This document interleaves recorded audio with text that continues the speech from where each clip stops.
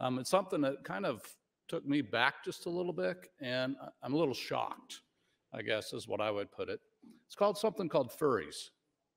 If you don't know what furries are, it's where school children dress up as animals, cats or dogs, during the school day.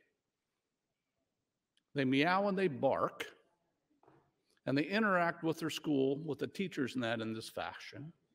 And now schools are wanting to put litter boxes in the schools for these children to use. How is this sanitary? I'm going to have a discussion with CEO Smith about this. This is something I think, how can schools allow this to happen?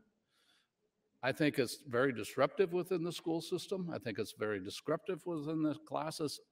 I even heard from one person here recently said that a student identified as a cat and wanted a litter box, and the school didn't provide the litter box, so the student went ahead and defecated on the floor.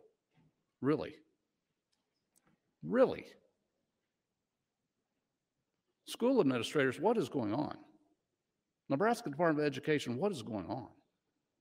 State Board of Education, what is going on? If some kids can't wear American flag to walk through the school on their shirt,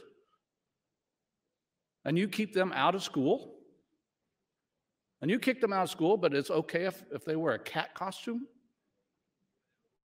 you have a litter box for them, and that's fine? I don't think so.